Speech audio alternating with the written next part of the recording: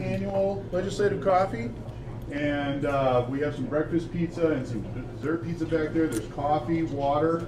Help yourselves to that at any point. Our moderators today will be Tom Early and Marlo Hovey. We're going to start with introduction of our legislators, give them a couple minutes to tell them you who they are and what they've been working on in here, and then we'll open it up to questions. If you guys don't engage early, we have a few prepared questions, but I'm sure this crowd will be just fine. So, and then at the very end, we'll wrap up and give our legislators a moment to give a short summary and talk about anything they would like to talk about, and we'll wrap this up by about 10:15. All right? And return the fan. Well, good morning, and as Dan said, I'm Tom Early with the Lions Club, and Marlo Hovey, he's the president of our Lions Club, the largest volunteer organization in the world. We're in the Lions Club. I am not in charge of valet parking. Okay? All right? Just to be aware. Well, appreciate you being here. There's lots of diverse opinions in the room, I'm sure, this morning. More importantly, you're here because you're interested in the governance of the state, you're interested and you care, and that's important. You've shown up, and that's an important thing. So, just having said that, we're going to let our legislators introduce themselves, and we'll start with Senator Chris Langer. How do you want me to do this? Yeah, just hold it. Just hold it? Yeah. Okay. All right, thank you all for being here today. It's great to see. I think this... Oh, leave it down. Okay. Okay. All All right, sorry about that. All right. It is being taped, just so everybody knows it. All right, that's the... Yeah. Behave. Behave? Mr. Mayor better behave. That's right. Can you stand? We can't see back here. Oh, sure. Thank you. Senator Chris Langer. I'm the Senate Majority Leader this year, or again in the Senate, so my life is pretty busy. I have a 30-member caucus that try to keep under control and decide what bills we hear on the floor every day. So definitely keeps my life busy. I live right here in Del Rapids. I have 2 grown boys, my husband and I, and a granddaughter that is 2 years old. They live out just right across from here. So they're pretty close to me as well. One of the bills that I'm carrying right now that passed out of the Senate State Affairs Committee this week I'm pretty excited about is called Step Therapy Protocol. So I don't know if, unless you've been really sick, you probably aren't even aware that this happens. So insurance companies request from the physician that you start with the cheapest drug and you go to the more expensive drugs as they don't work for you. So what's happening, what we've realized though, is so the mayor is on number 5 medication, and all of a sudden he changes insurance companies. Well, those insurance companies, even though number 5 is working well for him, may make you go back to number 1. So I look at this as a really big consumer protection bill that just does not mandate the insurance companies to do this. It's permissive language, but it does allow the doctor to say, look, he needs to stay on number 5 because the clinical trials, it's working for him. So it's more of a collaborative agreement between your doctor and yourself rather than the insurance companies.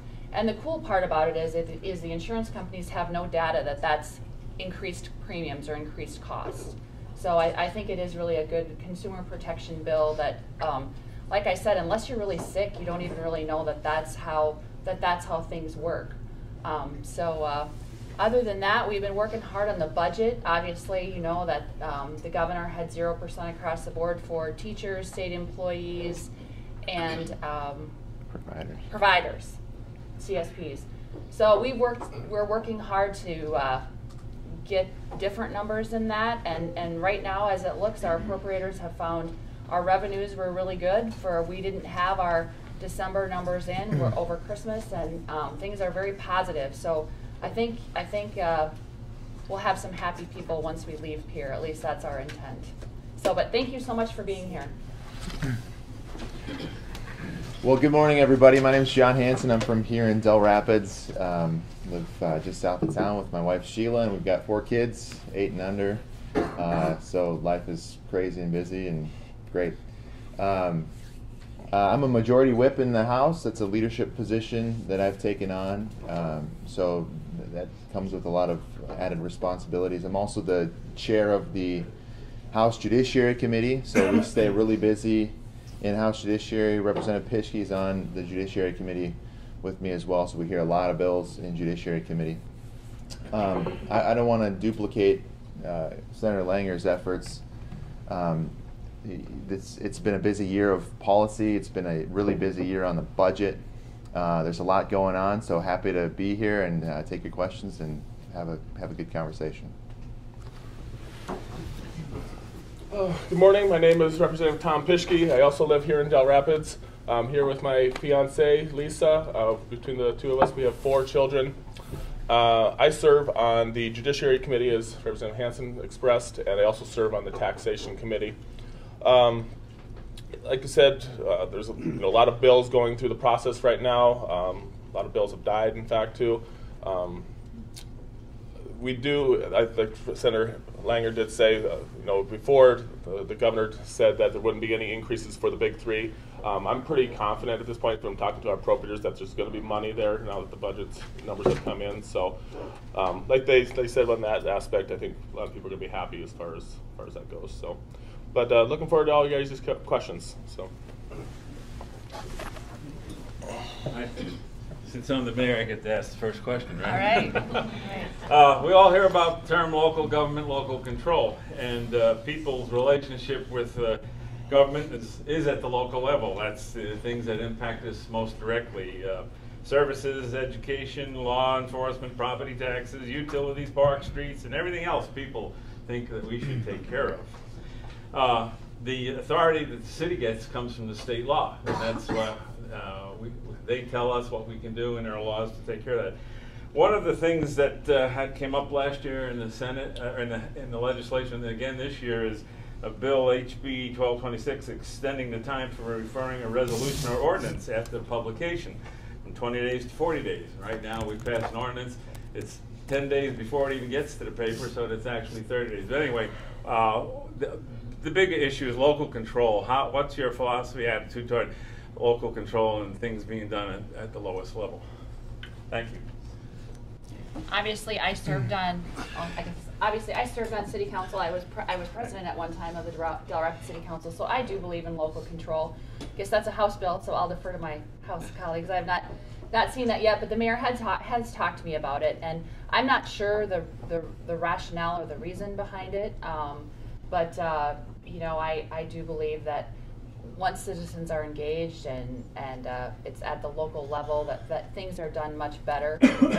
Once you get out to Pierre, you really learn that we are truly blessed here in this part of the state, and we, not that we don't have our own problems, but they're very different from West River or even just a few miles down the road. So that's where the local control does really come in.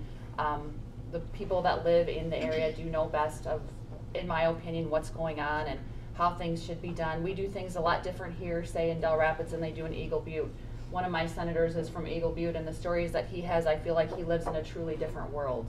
It's he talks about their teachers and how they have to have a washing machine and showers for their kids when they come in because there's so many students that don't have running water.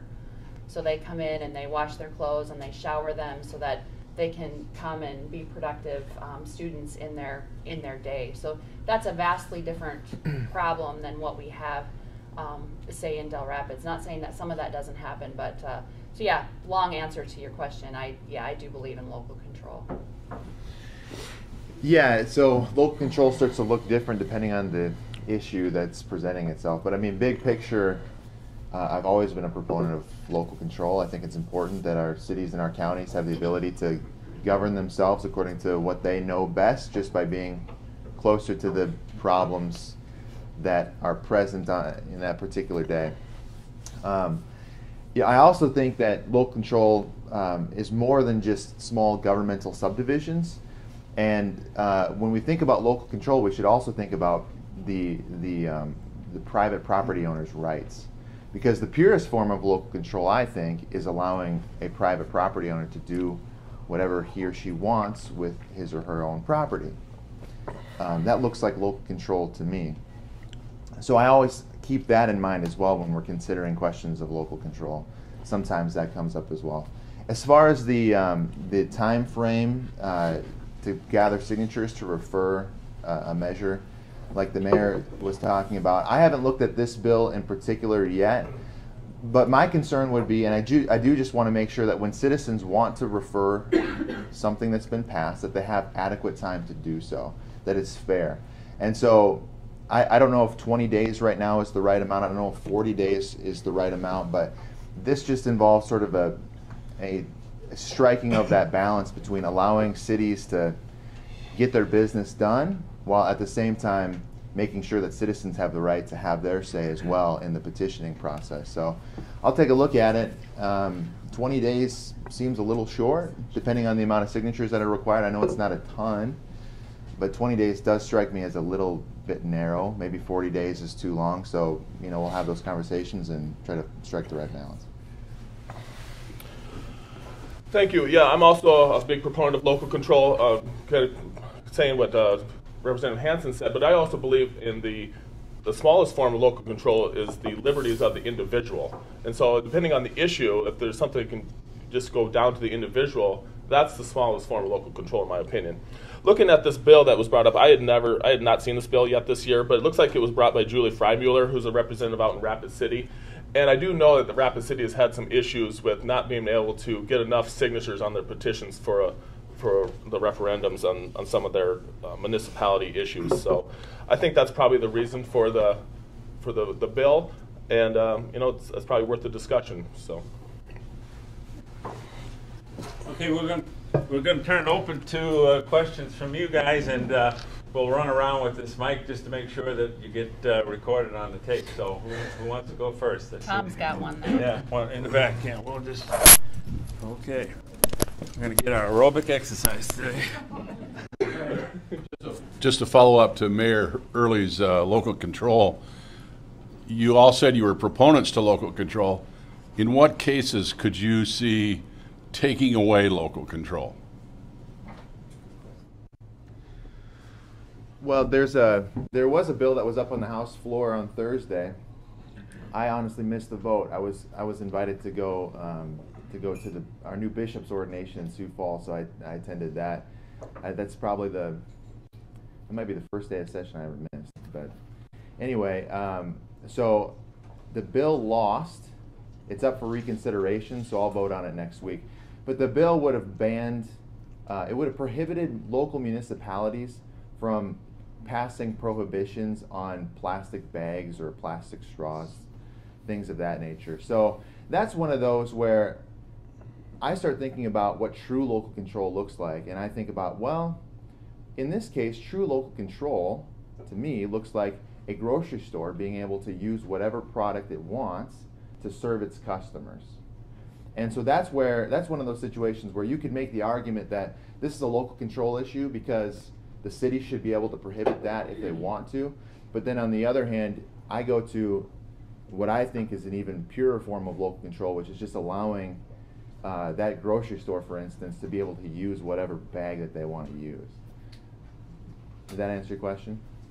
One example. Well, and I'll add on to that just a little bit. That did come through the Senate. What interestingly came out of that discussion was we had a couple different manufacturers reach out to us and sent us samples of boxes, bags, straws, several different items that they're making right now that if say the city of Sioux Falls doesn't allow them, they are plastic bags and straws that literally, when they decompose, I mean, they had a crazy short number, but they turn into calcium dust.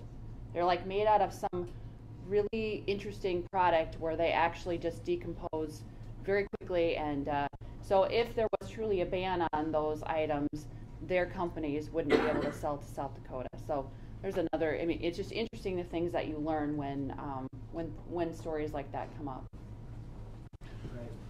If I can just answer the question too. So I was there for that vote on Thursday, and I did vote for that ban, even though the bill failed, but it's going to be reconsidered. But I do consider that the local control in that situation should be the business owners. They should be able to decide if they want to ban plastics or not in their store. Another example a bill we had was earlier this week was a idea that the county commissioners could approve a half-cent sales tax for the county. The idea was that they get enough signatures to put it on the ballot to go to the vote of the people, and then the county could add a half-cent sales tax just for their county sales. I voted against the bill. I felt that there were some problems with it, but it is in the grand scheme of things, it is a local control because the people of the county do get to decide. If that were to pass, you would have counties, let's say Brookings were to pass it and have a half-cent sales tax, and Cottington would not. People traveling down the interstate could possibly know that, hey, I can buy the same product cheaper in one county as opposed to the next, and that would hurt certain counties in that aspect. So, other problems I had with the what? How is it going to hurt? Because the same product would be more expensive in one county than the other. Isn't that their decision? The county's decision? I'm sure they're aware of that. True. So, other problems I found with the legislation is that there was no maximum length that they would have to the tax on those projects. There was no cooling off period. They could go stack projects over each other. So that was kind of some of my reasons for against the bill. Next question right here. Thank you. Representative Hansen, you had just mentioned when talking about HB 1226 the importance of citizens having their say in the petitioning process. However, your 2019 HB 1094 to control the petition process was found unconstitutional and cost South Dakota taxpayers over $112,000 in legal fees.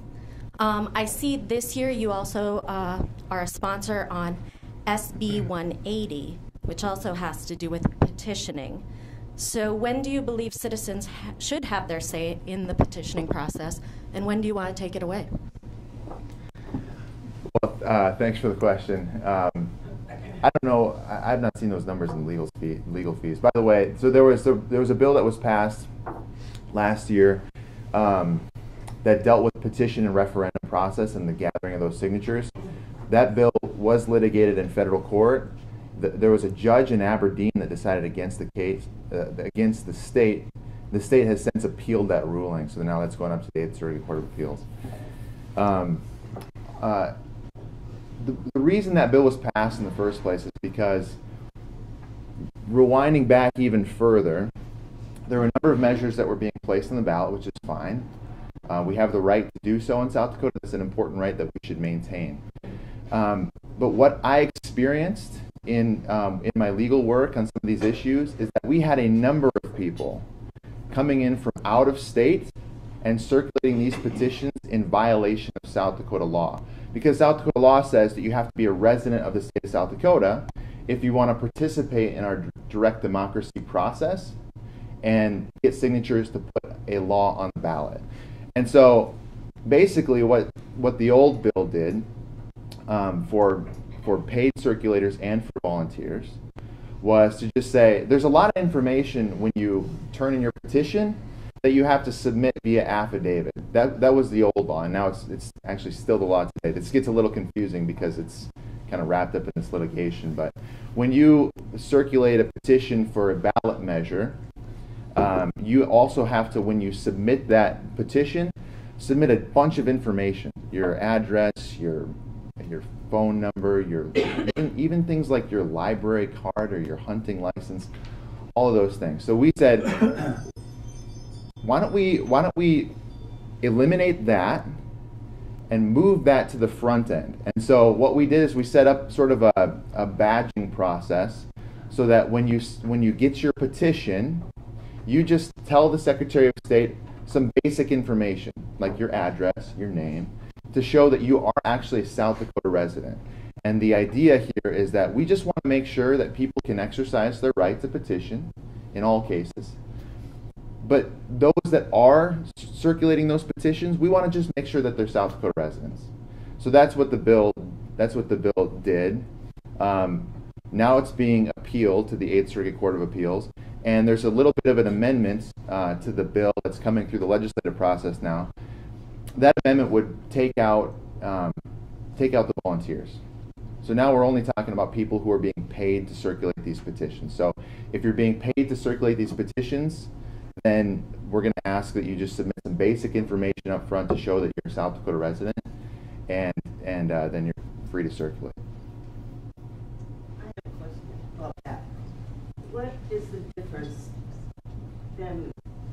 For instance, I have a friend that's a Republican, and she was involved some years ago in a petition, but the language and everything came from the federal Republican Party, and she was just the South Dakota advocate, and I don't think there was any question about that. And can't that still happen? Oh, I mean, it seems like the whole purpose is defeated from what you're saying. So you're saying the language of the measure came from some federal source, but otherwise it was being circulated by South Not Dakota? federal. That was a mistake. The Republicans, the National Republican Party, and it was the same language submitted in several other states. So isn't this kind of a useless thing? You can get around it anyway. Well, there's been other conversations about keeping outside money from coming into these things, keeping outside voices from coming into these ballot measure processes. The reality is all of that has been found unconstitutional. So, we welcome outside voices. We welcome outside information. That's fine. But when it comes to those people who are actually physically participating in our direct democracy process by circulating petitions to change our laws, we just want to make sure that they're South Dakota residents. So what you're saying, big picture, is residents are only allowed to petition. Outside money can come from anywhere. That's Okay. Yeah, that's right. Yeah, and that's constitutional. That's constitutional. Sure. There was a measure on the ballot that tried to prohibit federal money from constitutional and right and appropriate. Oh, sure, absolutely. Yeah, there's a distinction there. Yeah, there was a lawsuit against a ballot measure that was passed.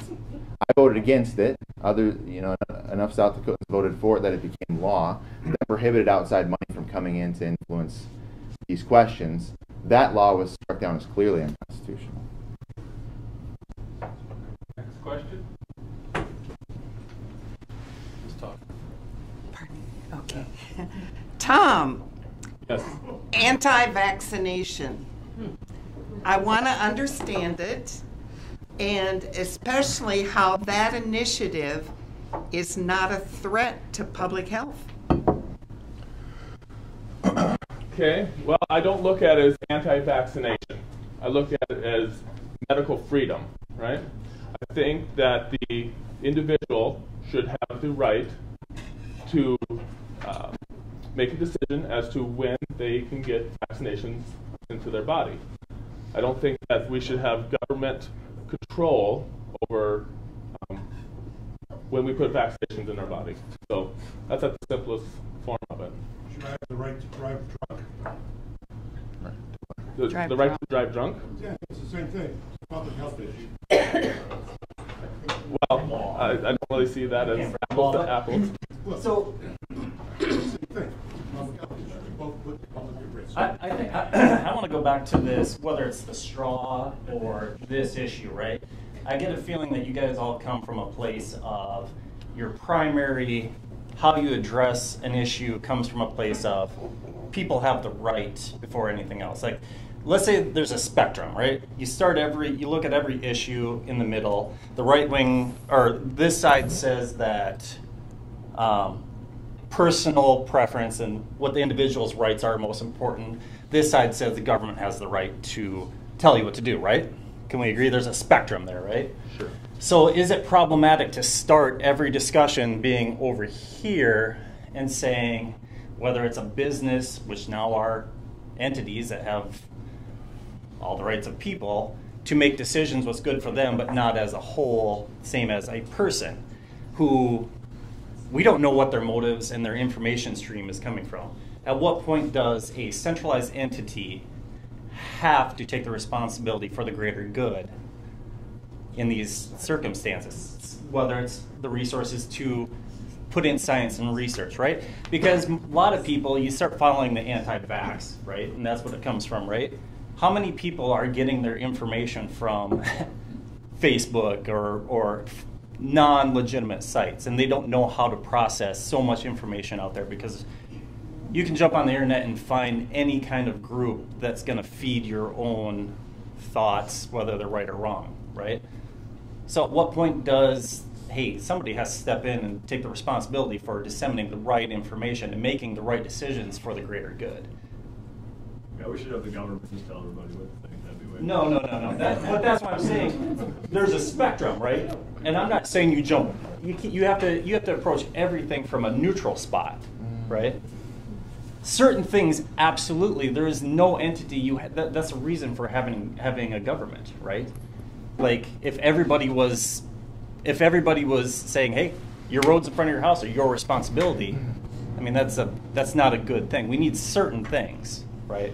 I'm just saying as a whole. I'm not applying it to, but these are all central to a lot of these issues, right? Is it problematic to start and come at things from a point of, hey, individuals, what they want to do is the most important thing. Well, I mean, and you're absolutely right. I mean, everybody has their different ideology on how the role of government in their lives, right? So, some people have more of a centralist view that the government should be more involved in their lives, and some people value the freedoms of the individual. So, in Pierre, you'll find Republicans and Democrats all over on that spectrum, and on different issues as well. So, I mean, that's just how it is. I mean, everybody has a different idea of how government plays a role in our lives.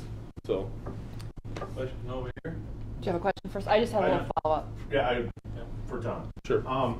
So from a school board perspective, we require vaccination of students for safety and health of our students. If we have a parent or a child who, for religious reasons, medical reasons, chooses not to do that, end of story. Mm-hmm. We don't say you can't come to school. Right. That is allowed. So to go to the total opposite end of that spectrum is troubling. When we have, in 3 buildings in Del Rapids, 975 students that interact on a close basis on a day-to-day. A perfect example right now, we have international health emergency with coronavirus. No, not that there's a vaccine for that right now. But over the last 10 years, you see increases in measles, these other diseases that were basically done in the civilized, I don't say civilized, developed nations. Now it's making a resurgence. So at some point we have to, I think public policy would be we have to balance that need instead of just going, individual. Because there's still opportunities for that individual's rights to be protected as they are today in current policy and law. Right. So if I understand the current policy that we have, basically we're saying that you have to vaccinate your kids unless you don't want to. Sign this religious form, and now you don't have to. So really, what is the difference between what that is and what the proposed change would be? Instead of just signing this fictitious law, this form, because you don't want to, let's just say, let's give these people the freedom. That's really the difference.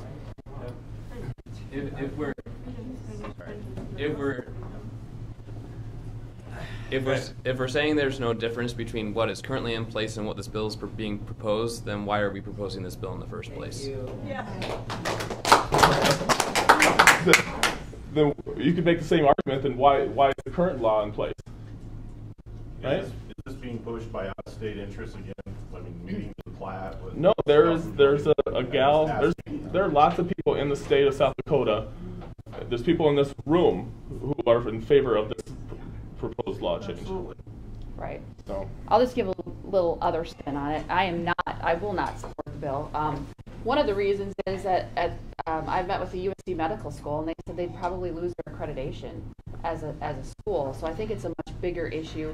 I think what the bill is really trying to address not just K through 12. So this is my interpretation. So K through 12, you can do that form. I think what the creators of the bill are also concerned with is employer-employee relationships. So certain jobs that you have, you're required to be vaccinated to work in that field. Now, my personal belief is you should be required to, but I think that's kind of part of the reason why they brought it is because there are people that are their jobs are in jeopardy unless they are vaccinated. So it's just kind of a philosophical debate on whether you think that that's appropriate or not. So, but I won't be supporting it. I mean, I can see both sides of it, but I think our public health is very important. Go ahead. You're talking about a job, and for instance, I was a volunteer to rock babies. I was at the NICU at Sanford. I was required to go through blood tests to make sure all of my antibodies were up for all of those things that I had been vaccinated for when I was a child. And I had to have one booster, and I had to have a flu shot, or goodbye, we'll see you at the end of the flu season. So that would mean that then rocking babies, those in the NICU, the little tiny, very vulnerable children, I wouldn't need to have any of that. Right, and that is a huge concern to me. You know, I worked with... That's kind of insane. I worked with children. When I came out of college, I worked with children with developmental disabilities and then went on to work with adults with developmental disabilities. And that really is a concern to me. There are vulnerable people in our society that don't have a choice.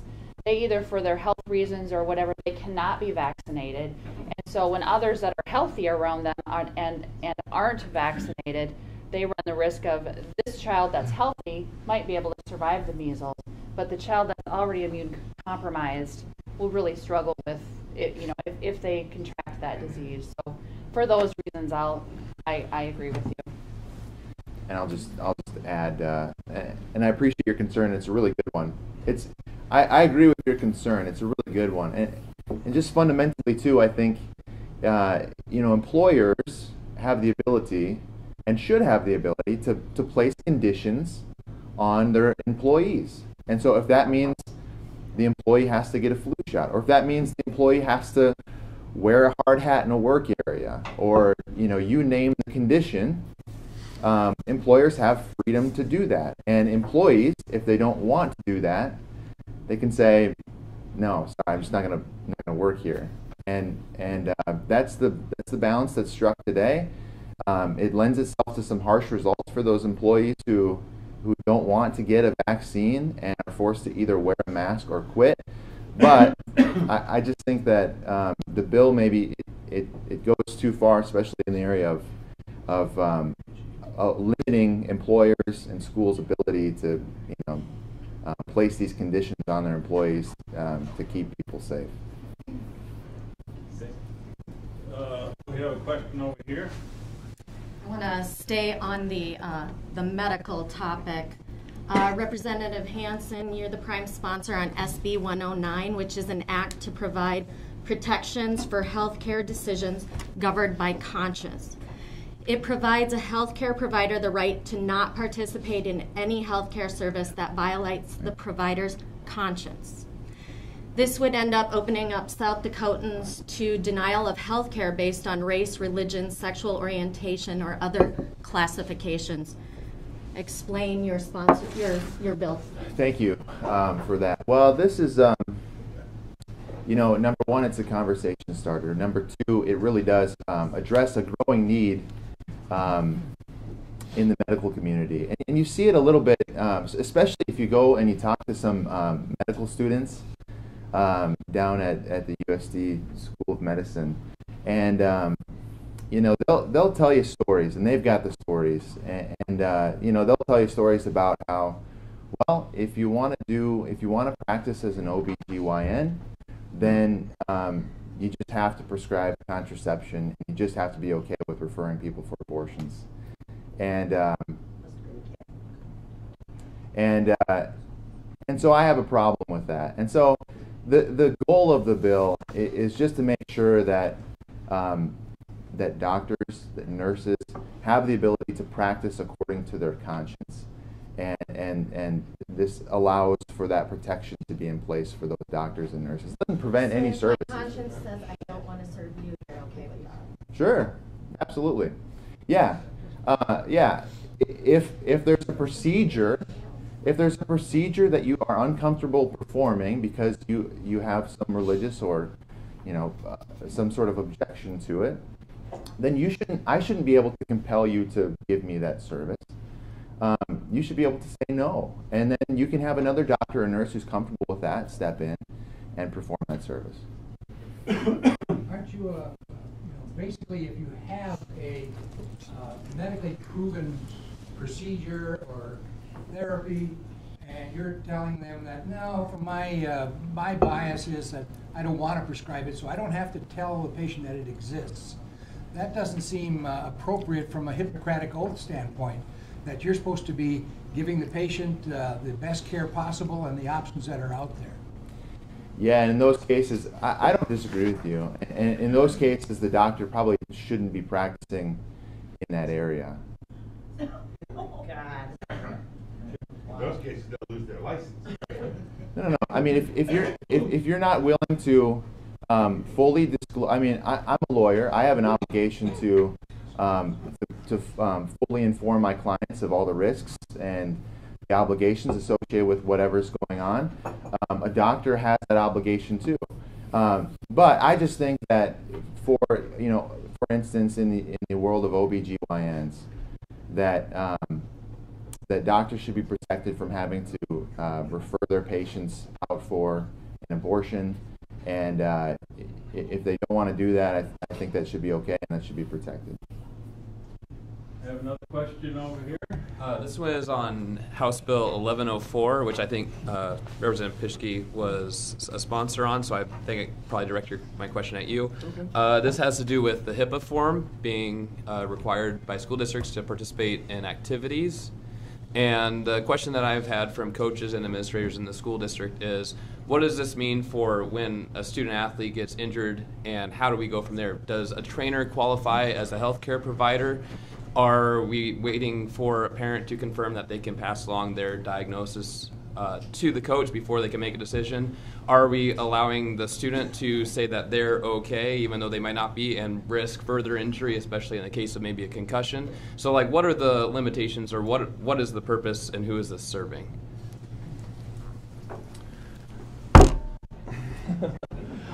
Those are all good questions, quite honestly. Honestly, I don't have the answers to your questions at this point in time. Another House member kind of pitched this to me and asked me to sign on, and I did. She wants to have the discussion about the form. I think, to me, she said something about intrusive physicals being done by the schools, and then not wanting that to be done. So that's the genesis of the legislation. But I really, to be quite honest with you, I need to learn more about the legislation. Do we believe that this is an issue in our district? That's another question that I have. Do you think this is something that pertains to District 25? I don't think so. I'll just add, because I had a conversation with a school principal on this subject. And, the effect of this bill would really be, say, for instance, you're at the football field and you get your team at the football field, and maybe a kid gets his head wrong. He goes over to the trainer, and the trainer looks at him. The kid comes over and says, "Coach, put me back in." And the coach says, "Well, let me talk to the trainer." This would actually prohibit that conversation from happening. And so I think that's a bad idea. Now, whether the sponsor has issues, and maybe there's some valid concerns with the form. I think, as far as I know, in general practice, is signed by everybody who participates in a high school athletics association activity. And so their concern might be, well, what about like one-act play? Do we really need all that information transferred for a kid to go act on stage? But maybe there's justification for that too, and I'd have to talk to the school to know a little more about that. But certainly when it comes to these athletic events, I think the information sharing is very appropriate. And so, for that reason, I wouldn't be inclined to support that bill. Next question, but don't forget we've got that wonderful dessert pizza up there, and you need to eat it. We can't leave it here, so don't hesitate to get a piece and more coffee. Who's got another question? Right here, young lady. I just want to ask, kind of in the same medical issues here with surrogacy. Why do you feel? Are you more leaning towards a ban or regulation? Because from what I've heard, it sounds like it's going to be more or less a ban, and then there's going to, after that would possibly pass, be a study done after the fact. Right. So I'm just wondering kind of what the thoughts are with that, why ban versus regulation. If you guys could speak to that, that'd be great. Sure. Thanks for the question very much. I'm a prime sponsor of that bill on the House side, and the bill would do really three things. One, it would prohibit the enforcement of commercial surrogacy contracts. Number two, it would prevent businesses from operating pursuant to those contracts by prohibiting like advertising for those services. And then it would create the summer study under the bill today, so we could really study the issue.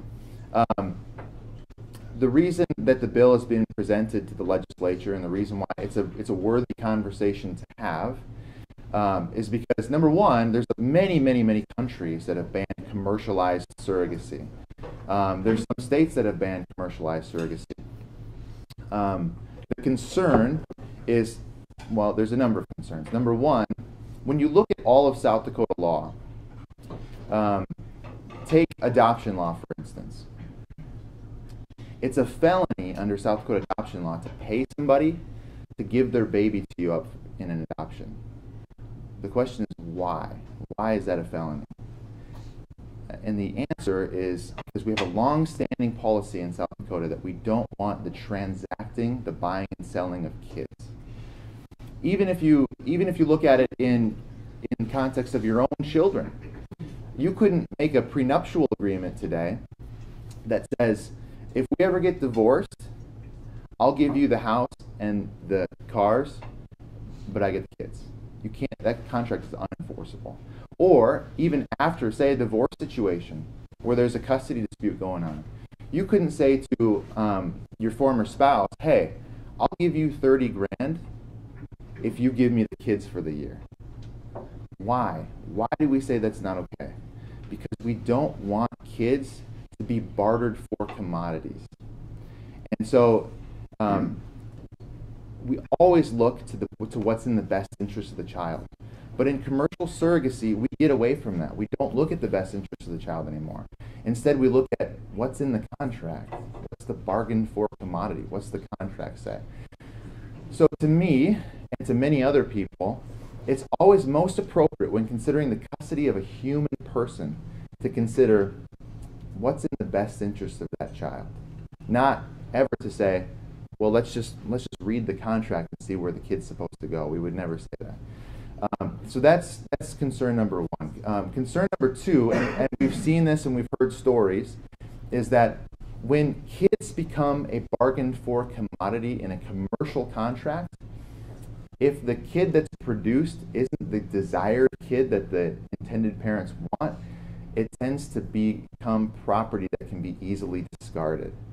And so that's why in many of these agreements, and we heard from a very nice lady, Kelly Martinez is her name. She's from West River.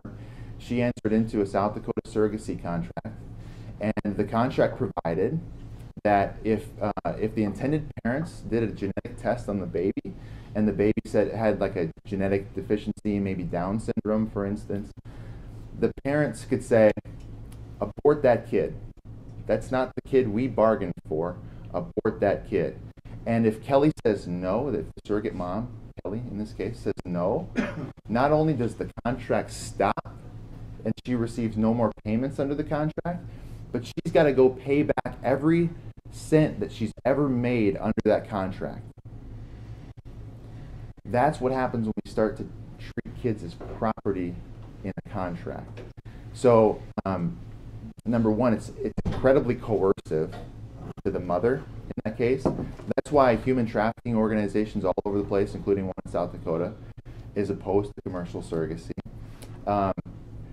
And that's why you see Right to Life organizations supporting bans on commercial surrogacy as well, because human beings are not property to be discarded if they're not the person that you wanted them to be. So then the third and final point I'll just make real briefly is courts operate pursuant to the law. Courts operate pursuant to the laws that the legislature passes. And the legislature never once authorized commercial surrogacy contracts to be upheld in court. But the courts are entering orders based on these commercial surrogacy contracts today. So the courts are unlawfully entering these orders. That's a problem, and that should also stop. So for those reasons and more, that's why the bill is being considered in the legislature. Now, one thing I'll conclude with is what the bill does not do is it does not mention anything about altruistic surrogacy. So you can think of that in terms of just like a mother who agrees, not for profit, to carry the child and then just hand it over to the intended parents after the child is born. That's not prohibited. And the adoption code is open to anybody. There's no prohibition in the adoption code that would prevent somebody from using those adoption laws in a surrogacy agreement. The adoption code also allows for the reimbursement of expenses. So if you want to reimburse the mother for medical expenses, for I've seen cell phone bills, rent, those sorts of things, you could still do that in our adoption laws for the altruistic setting. But when we look at commercial surrogacy contracts, there are some things that money just can't buy, and human beings, is one of those things. So you feel like if someone's getting compensated for it, they're buying and selling children, basically, is what you're trying to say? I'm saying that, well, you wouldn't have to take my word on that. I mean, there's been many studies. There was a study that was done way back in the 80s on commercialized surrogacy in New York. New York has banned commercial surrogacy. It's still banned in New York It's to hard to this get day. back. That's my worry with if we just go straight to a ban. It's been 30 years and they put a ban in effect, and so if we ban it, how is that going to be so easy to get back? Because there's not going to be people who have been surrogates or intended parents left to fight for it, because it's going to be something where there's nobody left to fight for it because it hasn't been around in our state for so long. Sure. So I'll answer that question. I just want to make the point, though, that in New York back in the 80s, they wrote up a comprehensive study on surrogacy to determine whether it should be legal or not in the commercial setting. And that report concluded that commercial surrogacy is indistinguishable from the buying and selling of human persons. So, that's not just me saying that. That's massive studies that have been done. That's human trafficking organizations, things like that. So to your second question, again, what we're not trying to do is touch the altruistic side. So, I think if a couple went to a judge and petitioned for an adoption in an altruistic surrogacy situation, that the judge would grant the order and the surrogacy would be able to take place. So that's why we're not trying to touch the altruistic side. We're just leaving this to the commercialization of it. Have any of you three ever been personally in this situation? I have not, but I've spoken with I am people right now, that have. family member. We have a family member that had some trouble getting pregnant and took them, they didn't get pregnant, and she developed breast cancer.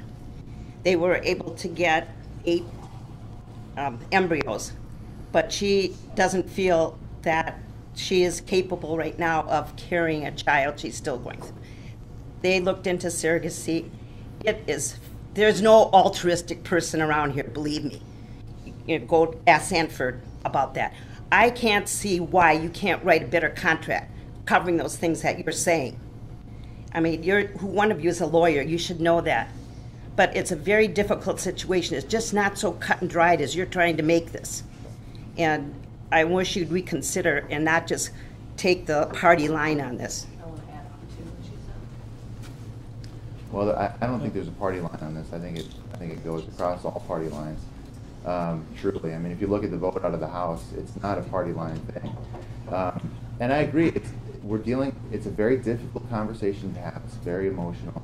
And I question the motives of nobody. I question the motives of no mother, of no intended parents. I understand the desire to have a child of your own. So really, I can appreciate all of those things. But we do need to look at First of all, with all due respect, your assertion is not true. I mean, I've spoken with people who use altruistic surrogacies from South Dakota. Can you give me the names of that? I'll pass it along to my relative. Yeah, well, I'm going to protect their, I had these conversations in private. I would protect their identity in that regard, but those people do exist. It's, it's different. It's not the same as organ donation by any stretch, but it is somewhat similar in that when it comes to organ donation, you can't go pay somebody to give up their kidney. You just can't. We have federal law prohibiting that. But there are many people willing to give up kidneys, and there are some people willing to be altruistic surrogates for families as well. So you cited one bad example for the surrogacy. Did you talk to more than one? Anybody that had a good experience? I mean, because to do your research properly, you should have talked to more than one person. Yes, I did. So she had a bad one. She's had a great one. And I'm on my second one right now, actually. And So adoption and fostering were not an option in either case. Actually, the one I have carried to full term and delivered in April, she just was delivered. It wasn't even biologically their embryo. They had to go to the extremes because they did age out of foster care and adoption at age 50 because they had gone through 4 rounds of IVF and not realized there was, that significant of an issue until it was unfortunately too late. They had to get an egg donor, sperm donor, and a surrogate. And out of pocket, we maybe made $10,000 between us paying for our insurance that we used to cover their pregnancy and what was reimbursed in the contract. And I did go commercial surrogacy. I did use an agency because I was a first-time surrogate. I didn't know how to protect myself, etc. So it's not always a big money thing. I mean, $10,000 for over probably 1.5 years of medications and pregnancy, delivery, recovery. We have children of our own too. We were blessed that way, which is why I felt led to do surrogacy. I don't think it's a big money pot that it's made out to be, or buying and selling of children. It's trying to find somebody who's willing to carry your child, and in some cases they don't just know people that are willing to do that or have fertility to do that. So sure. And I've spoken, and I don't take this with a grain of salt because I don't want to speak out of turn here at all. I especially don't want to speak for a commercial surrogate broker who quite frankly, the bill would, close their business. So I do want to say, though, that I had heard that she had been speaking about the bill. I spoke with her as well, Emily's. And, her idea was, well, maybe we can roll our business into a nonprofit so we don't make money off of it, but that we can still be there for altruistic surrogates to guide them through that process. So, that would be available. Another question. I kind of have something to go on with that still for the surrogacy aspect. So you're saying that commercial surrogacy is something that you're against and altruistic would be an okay thing. Now, when you go to like an adoption agency and you're paying them all of these fees to essentially go look at an assembly line of children that were just left there, that you can pick out the one that you want, and then I know that there are contracts you can do in there where if something comes up where it does not work with your situation like that, you can now give the child back. Or even with fostering, say you're going to foster someone, bring them in for a little bit, you can get paid to do that, and then say, okay, well now we found a different family, let's pass that child along. You don't feel like that would be more damaging than going to a set of parents that say, we would like to have a child, we don't have the option to adopt, we're going to go through this extent to line all these things up, make a child, and then in the contract that you can have, you can make contracts where, if something's going to happen, you're not obligated to just give this child up. You don't need to just go and you can't abort this child. That's all things that can be changed and more regulated. But you're saying that it's okay to pay an adoption agency to find you a child, but you can't go to a surrogacy agency to help get you a child. Well, again, so if you look at our adoption laws as a model for regulation, because I think they really are. I mean, they've been on the books for decades and decades, and the adoption laws make clear that you cannot. Well, they make it a felony to receive compensation in exchange for a human person, and I think that makes sense. So where's the money go that you pay to an adoption agency to acquire a child? So in those instances, however, the court, under judicial supervision, which is appropriate because we are talking about the flow of money in exchange for a human being,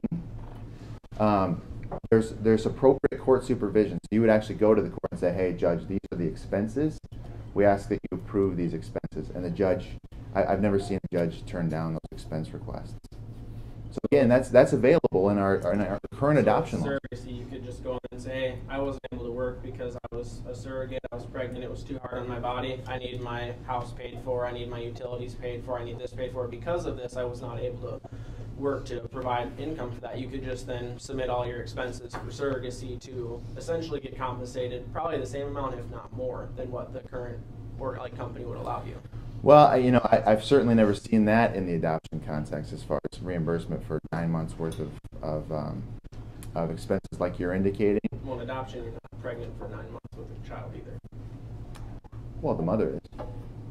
The mother's not. They just gave the child up, which is okay to just give up that child to someone. But I mean, I just don't understand how, you're so pro-adoption, biased towards adoption, but then you just want to go off the negative stories you've received from surrogacy instead of looking at the positives it can do to create families. Well, I'm with all respect, I'm not doing that. I mean, I see the positive stories, and that's why we don't bring a prohibition against all surrogacy. We don't bring a prohibition against altruistic surrogacy.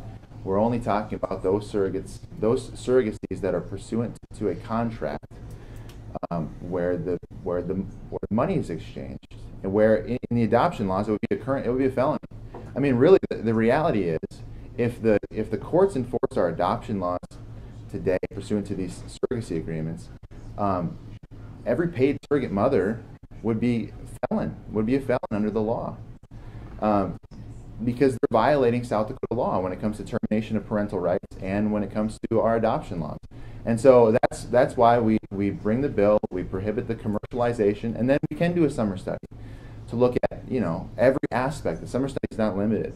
So we have a deep conversation about what should be legal, should altruistic be legal, should it not be legal? If it's legal, how do you regulate it? All of those questions can be answered in the summer study. But if you're going to pass this now and then do a summer study, why pass it now? Why not just do the summer study? Right, good question. Yeah, that is a good question. And the answer to that is because I'm prepared to say today that commercial contracts which control the custody of human beings is wrong and should be prohibited. How many people in the state of South Dakota are using these commercial surrogacy programs? I don't know the total number. I mean, it's a medical thing that's private, and then it's a sealed court order, which is private. In fact, that sort of brings up an interesting point. You could probably go to the court and ask, how many adoptions did you do in year A? And they'll tell you, because they're coded, right? Because when a law is in place, the court makes a code for it and then operates pursuant to that code. There's no code for surrogacy because the legislature has never legalized this practice. It's 100% unregulated. It's 100% unregulated. Can I ask why you say it's unregulated? Because only 1% of people that apply to be a surrogate are accepted because it is such a high regulation from the surrogacy agencies that you're trying to prevent us from using in South Dakota. So when I say regulation, I'm talking about government regulation, which we look to in all other areas of child custody. There's no government regulation over the surrogacy. Now, there are brokerages who have enacted their own rules, their own internal rules, but they're not subject to any government regulation. We have a little, almost 15 minutes left, and I know there's some other subjects of interest. The gentleman in the back here has a question. Go ahead, sir. I have another different medical question. I've heard and worry about the demise of rural hospitals. I also wonder why we feel very comfortable that our federal tax dollars are going to every other state and very few, like South Dakota, are not participating. And the real question is, why are we not in the expanded Medicaid so that we have better health care, rural hospitals stay open? Some of these places in South Dakota, as you mentioned, don't even have rural water, and that would be places that would be helped for sure. Yeah, let's do that. Yeah. You bring up a very valid point. I guess one of the concerns that I have is that at some point, you all know where our federal deficit is. It's really in a lot of trouble, yes. And we just don't have a lot of extra money. Here's my fear: we agree to Medicaid expansion, we get people really used to receiving those services, and then as South Dakotans, we can't pay for them anymore. You know, what happens to that? And that's a really huge concern, because at some point we can't just depend on China to sign our bonds or all of the things, all of the debt that we have accrued. I think we do the best job that we can at funding those that are weakest and need the most help that we can. I just really feel that we also need to protect our South Dakota way of life and our economy, and if we can't sustain those programs, we hurt everyone. The deficit has climbed tremendously under our current administration. So there doesn't seem to be any restrictions on deficit at this point in time. The other question is that for a 90% federal compensation, 10% us, I suspect our health care costs would be lessened by more than the 10% it costs the state. It would be a savings to enact the Medicare expansion. And that's one opinion. I mean, I'm not certain. It's not an opinion. Yeah. Anyone else? No question there. Okay, yes, Mr. Trill. All right. Let me give you guys a reprieve and shift gears to one of your favorite topics, school funding.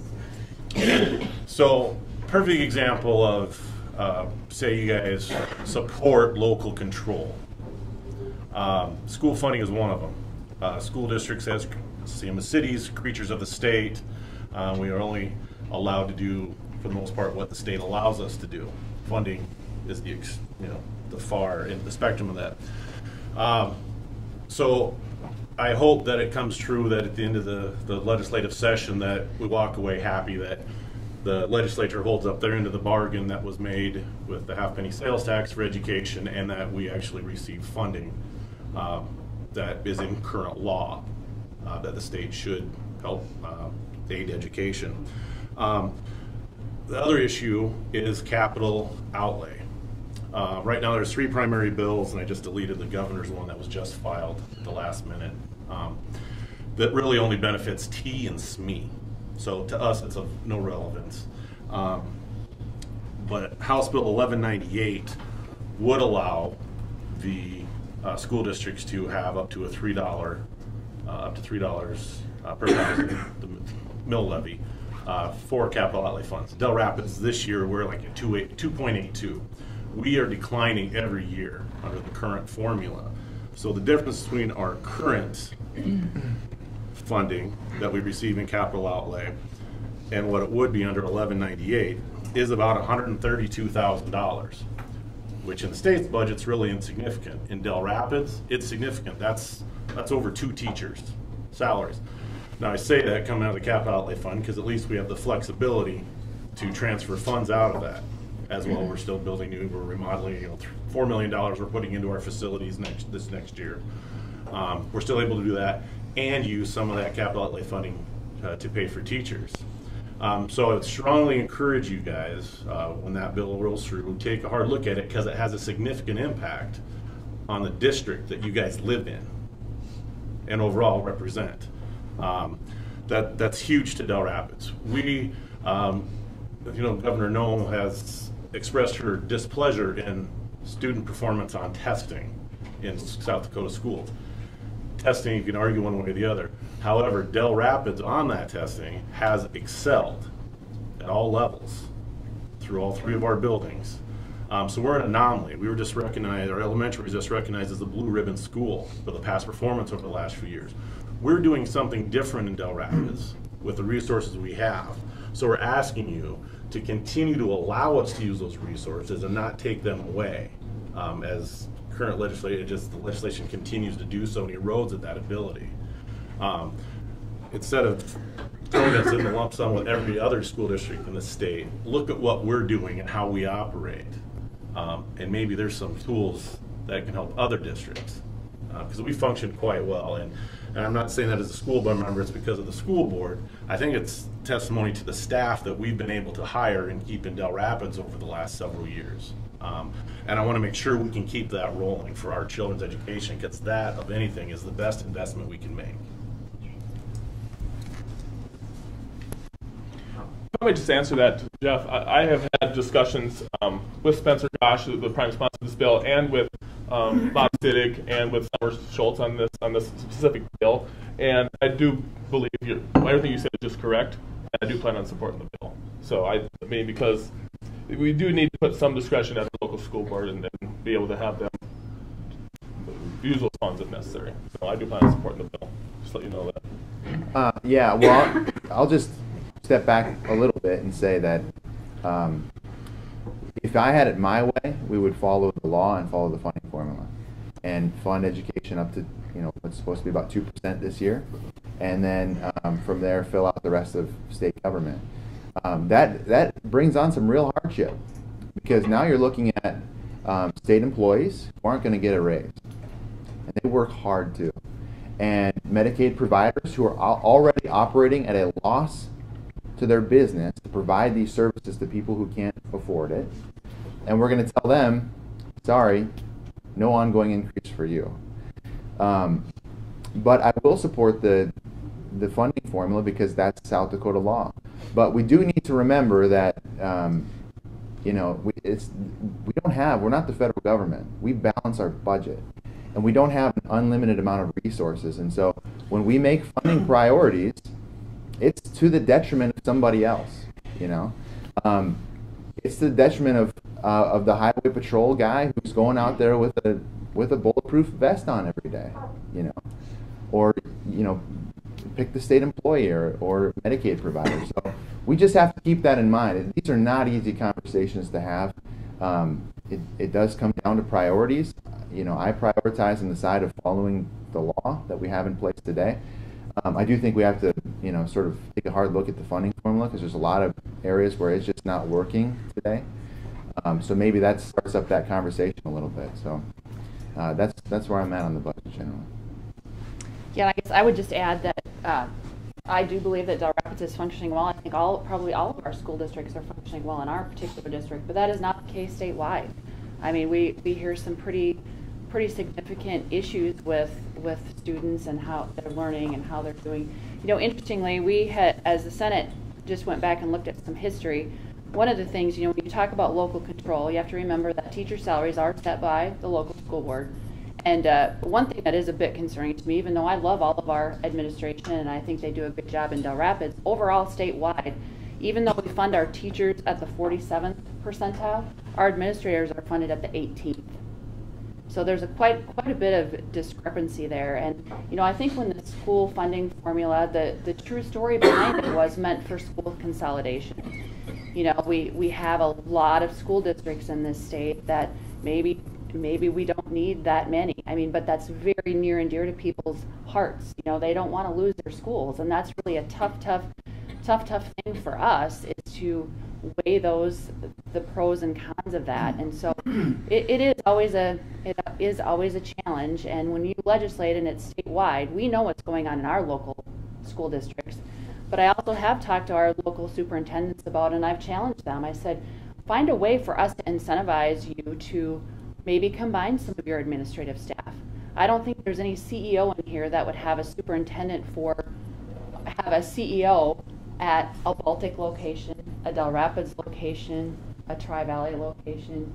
They would probably figure out a way to collaborate some of those services, and so that we could actually trickle down some of those monies to our teachers or our students or our curriculum. But that's a tough conversation to have, right? Because they're all of our friends, they're our neighbors. We appreciate them all, but so just know that everything is super, super complex, because we do also have CSPs that come to us and say, we can't pay as much as the gas station does, and what we do is so difficult. We are doing major health care. We're changing diapers. And so your heart breaks for them as well, because they also do a great service for us. Or the chemist that we have as a state employee that says, I can't continue to work for the state unless I get more money. I need additional funds. And so just know that we do hear all the stories, and we try to balance, and we try to make it the best that we can, but it's pretty challenging, and some of the arguments both ways are very compelling. Chris? Yeah. I'll offer to buy you a cup of coffee next Saturday We can have this discussion. All right, okay. I'll shed some history. I know there's lots of history. I know. That, and yes, and I do appreciate all that history because He it thinks does. he knows something about that. Imagine that. I know, imagine that. And I will add, even though this is also a very dear friend of mine, you know, when you talk about the law, that 1.9%, we really take a hard look at that, but we take a lot of hits on that. But what we don't get credit for is years that we go over the 3%, which is also breaking the law. So when our funding is better than it is, and it's happened, I've got the list of when it does, nobody says, you're breaking the law. You're giving us too much money. So just keep that in mind and don't hate me later. Okay, we have another question right here. Staying on that topic, just trying to get more information about where there's House Bill 1043, which is said to revise property tax levies, and kind of looking at why those tax property levies are set lower for, it hasn't gone past appropriations yet, but trying to figure out what the justification or rationale is behind lowering those levies for the upcoming year, potentially. I think Representative Pischke is pulling it up. I am not familiar with that at all. Keep in mind, if it's not in our chamber, it's tough to follow. It's sitting in a approach right now. I think, and again, I'm speaking a little out of turn because I haven't read this, but what that looks like to me is every year, see, when we adjust the state aid to education, there's also an adjustment to the property tax levies that goes along with that. And so I think, although I haven't read this closely, I think that's probably just the annual adjustment to the property tax levies that goes along with the increase to education from the statewide level. So maybe they wrote it like this because the governor proposed a 0% increase. I'm not sure, but I think that's probably what we're looking at there. John, that is the color Gabriel actually goes Okay. along with. Yep, so that's what you're looking at. Okay, yeah. thank you. Yep. Okay. Well, I know you guys would. One more question. One important question. It hasn't been addressed. Where is this still, the kids carrying guns still a viable thing in the legislature? Is that in the Where? Kids carrying guns? Where There's at one what? where if a child can carry a pistol as long as they have a note from their parents outside of what's currently okay, which is like ag use. We passed a bill unanimously out of the Senate a couple days ago, but it only addressed if a parent was with a minor child, because the law had missed the last year, I believe, when we passed it, had missed that part of it. If they were out doing trap shooting or something, that the child under 18 couldn't carry it. So we just redefined that. But the one you're talking about, I am not aware of. I don't know if it's a House bill that's filed or. But no, I haven't. I don't know. One last question. Tuition increases for students. I think it's probably going to come up. I'd like to know your position on it. You know, actually, I had a conversation with the Board of Regents, and they assured me that there was not going to be a tuition increase this year. So, if I can hold them to that, that's what they have told me. They've done a good job of making some cuts and revamping some things there. So I don't believe that there will be a tuition increase this year. Okay, well, we got all good things have to come to an end, and I guess we've come to the end. First of all, on behalf of the Del Rapids Lions Club and on behalf of the Del Rapids Chamber, we want to thank you for being here. We want to thank you for your respect and the way you dealt with these questions. Who said life isn't complicated? And there's a lot of these issues which are very emotional. If you have never been out to Pier during a legislative session, you should do it. And you just sit in on a committee hearing, probably more so the committee hearings, which are much more detailed, and you hear the pros and the cons, and you get a feeling for the fact that, yes, there are people for something, people against it, but you get to hear their issues and the questions that are asked. And in the big picture, the process tends to work. It's not perfect, but it's a process. But you should, if you have an opportunity to do that out of Pier, it's worthwhile. We were out there a week before Municipal Day, and so we get to visit with the legislators and express the concerns of municipalities. So again, we want to thank Senator Langer, Representative Hansen, Representative Pischke for being here. You know, I don't think they took these jobs because they thought it was a piece of cake. You know, and they're willing to come to this meeting today and listen to you guys grill them, you know, and I think you were real nice. You were real kind today. So again, let's give these guys a round of appreciation. Thank you. Okay. And thank you to our mayor. He does a great job. He brought his whole staff. I mean, he brought it. Del Rapids is represented very well. As you can see, the rest of our communities probably don't like the fact that all three of us are from Del Rapids, but he does an excellent job as mayor, and I appreciate what he does. That is also another thankless job. Believe me, it's being on city council isn't a piece of cake either. So I appreciate that. And I'll do a little selfless plug. I do have my petitions up here if anybody would like to sign them. So thank you for being here. And one last thing, that this was recorded by Big Sioux Media, and Matt, this will be posted out on Big Sioux Media. So if there was something, if you want to sit through this again, you can do that. Okay. Thank you again, and have some more coffee or more pizza. Thank you.